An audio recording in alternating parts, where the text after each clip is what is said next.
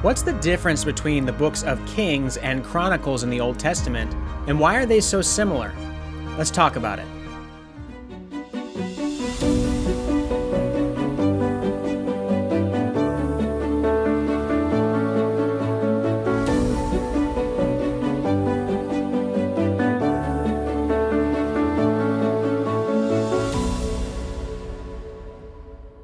It's clear to even the casual reader that the books of 1st and 2nd Kings share a great number of similarities with the books of 1st and 2nd Chronicles. So many, in fact, that some wonder why it is that we have both of these accounts of Israel's history in our Bibles at all. Well, at first glance, it can seem as though the same information is being repeated, only from a slightly different angle. And this is, to some extent, true. Roughly 50% of the material in Chronicles is covered elsewhere in the Old Testament. So why do we have both Kings and Chronicles in our Bibles? The answer lies in understanding the difference between these two histories of Israel.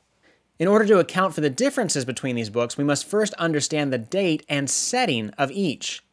Together with the books of Samuel, Kings was written around 550 to 560 BC during the Babylonian exile, while Chronicles was written after the exile was over, around 450 to 440 BC.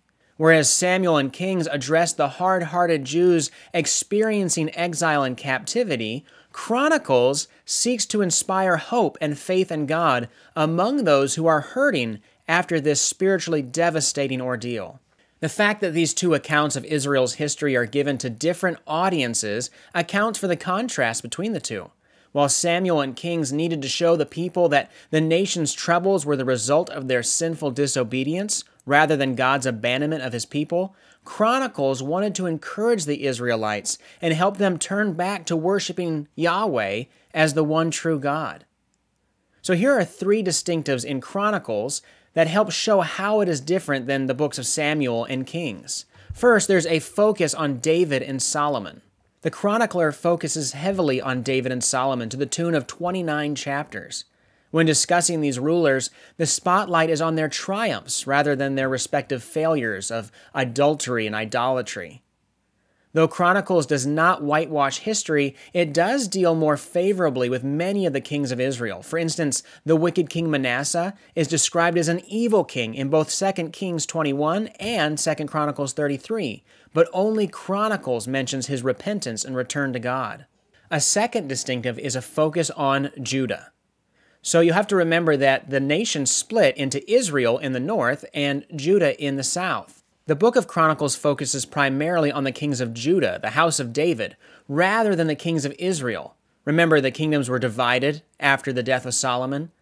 When the kings of Israel, that's the northern kingdom, are mentioned, it's because it has direct connection to the narrative related to the exploits of Judah in the south. While it does not ignore the northern kingdom and the complex issues associated with it, the book of Chronicles sees Judah as the center of God's work among his people.